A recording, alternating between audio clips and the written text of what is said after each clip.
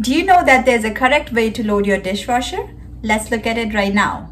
Most of us know how to load the top rack of your dishwasher. We should be putting anything that can melt, such as plastics, in the top rack.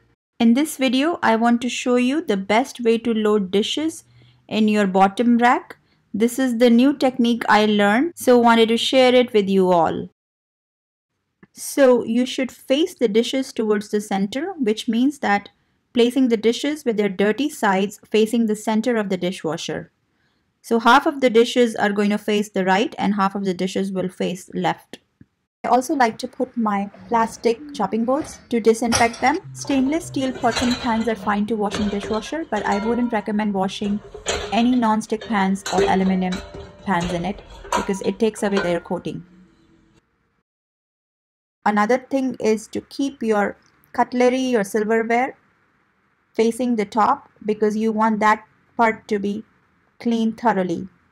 Except for any type of knives, they should be kept facing downwards. I would advise not to put any type of cutting knives and chopping knives or any blades in the dishwasher as it tends to dull its sharpness. Also, to keep your dishwasher functioning better, you can check the sprayer arms for any type of food particle that can get stuck in it. So here I'm going to take my sprayer arms out and rinse it under running water so that anything that's stuck in these holes can come out easily. After that, you can put it back.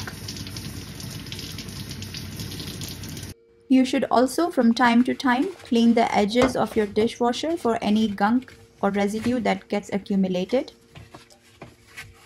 This will ensure your dishwasher runs for a long time without any major issues. And one final tip is not to put any tall items in the lower rack of your dishwasher because it prevents the top rack sprayer to move freely and it won't clean your dishes properly.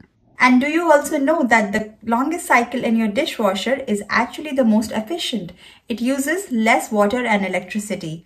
If you don't believe me, check out the manual online of your dishwasher.